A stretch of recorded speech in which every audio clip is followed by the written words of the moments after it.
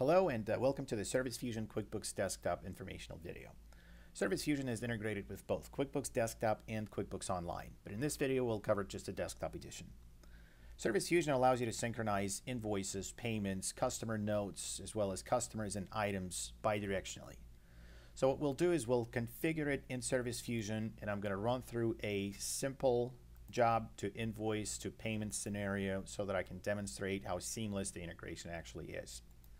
In your QuickBooks Desktop settings on the Service Fusion site, you can configure things such as job creation. For example, anytime you create a job in Service Fusion, you can actually create it as a job underneath that customer in QuickBooks, so that if you track costs, if you log expenses, if you log times against those jobs, you can actually do it seamlessly through Service Fusion and then the QuickBooks integration. For example, we have a customer named ABC Corporation, which then has a job underneath it. ABC Corporation also has a number of sub-customers or jobs in QuickBooks. For example, ABC Store number 1, there's 2, there's 3, and they each have jobs underneath them. So that again, if there are certain expenses or times that are billed against those particular jobs underneath that sub-customer account, you can easily track them in both Service Fusion and QuickBooks. That's one of the huge benefits of our integration. Okay. The next setting here is classes tracking. If you track classes in QuickBooks, you can mimic that same setup in Service Fusion, and you can track your classes on an entire transaction level or each row of a transaction.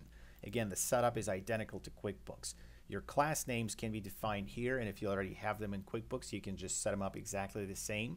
If there's a new class that you add in Service Fusion, it will automatically be created in QuickBooks the next time you use it on an invoice. Okay. You can also personalize what goes into the invoice itself, so the top of the invoice is going to be populated with certain data from Service Fusion jobs. And you can check or uncheck these boxes, and you can always go back and change them if you need it. If you track times or if you do your payroll based on employee time logs in QuickBooks, you can track times in Service Fusion, and then that data can be ported over into QuickBooks if you choose to do it. So now let's go ahead and run through a simple scenario of a job which will become an invoice, which will then have a payment received against it, and how it will all synchronize into QuickBooks. I already pre-populated some of the job details here, so I'm going to go ahead and save it, and then we're going to switch over to a tab that will essentially emulate our mobile app environment. So we're going to go to my work. Abby Smith is the job that I just created, and I'm going to skip a few steps here, such as status updates, on the way notifications. I'm just going to go straight to the invoice, and we're going to go ahead and add a couple of items here. So we'll go to products, HVAC products. We're going to choose this system here, add it to the job, and then we'll go ahead and add a service item. We'll go to HVAC services, choose the service call, add it. Both items are taxed. So if you scroll down to the invoice details, you can see there's a line item for $1,200, there's one for $79, and we have a tax of $105.52, so the total comes down to $1,384.52. Okay, we can go ahead and mark this job as completed, invoice it, and then receive a payment against it, which is what we'll do here. Okay, so now that the job is completed, we can go ahead and say finalize invoice. As the invoice is being created in Service Fusion, it is now going to be available for the plugin to automatically import it into QuickBooks if you have it set to auto sync. So let me show you this setting here. You can enable auto synchronization every 10 minutes, 15, 30, an hour. You can go down to 5 if you'd like. So depending on how much data you process daily, you can choose to synchronize it at a certain time interval, or you can just choose to do it once a day. Or if the volume is not that great, you can go ahead and do it on demand, basically, and synchronize it manually, which is what we'll do in this case. Okay. So what we'll do now is we'll go ahead and apply a payment against it, and we'll just keep it simple. Say check, add a reference number, add a memo. Go ahead and submit this payment. So now the payment is being received. If we go back to this job, simply refresh the screen. The status is going to show as invoiced, invoice number 1259, created today, and we can now see that the invoice is paid in full because the payment that we just received against it is right here. So now let's go ahead and look at Abby Smith's profile in QuickBooks. So we're going to go down to QuickBooks. We're going to find Abby Smith on our list. There's Abby Smith. She currently has 2 invoices and 1 payment. Okay. So what we'll do next is we'll go ahead and fire up our plugin. We'll go ahead and sync now. And at this point, it's actually going to synchronize your customer list, your item list, anything that's changed, anything that's new in Service Fusion is going to be automatically brought into QuickBooks. You'll see a list of invoices for you to import. We can go ahead and hit sync.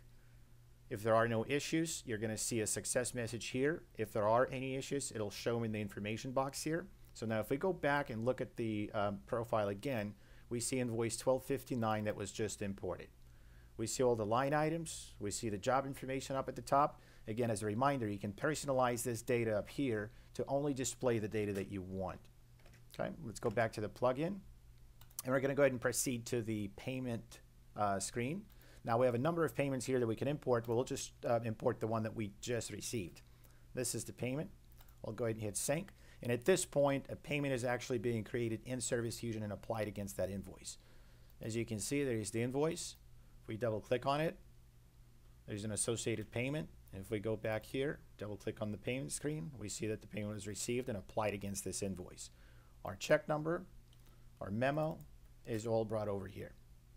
And that's how simple it is to synchronize data between QuickBooks and Service Fusion. If at any point you wanted to import or export data or exchange data between the two platforms, you can go into the configurations section here.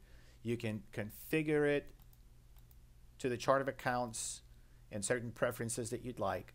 And then you can import customers into QuickBooks from Service Fusion, import items from Service Fusion to QuickBooks, or do it the other way around. Upload customers from QuickBooks to Service Fusion, upload items, and you can even upload notes from customers' profiles.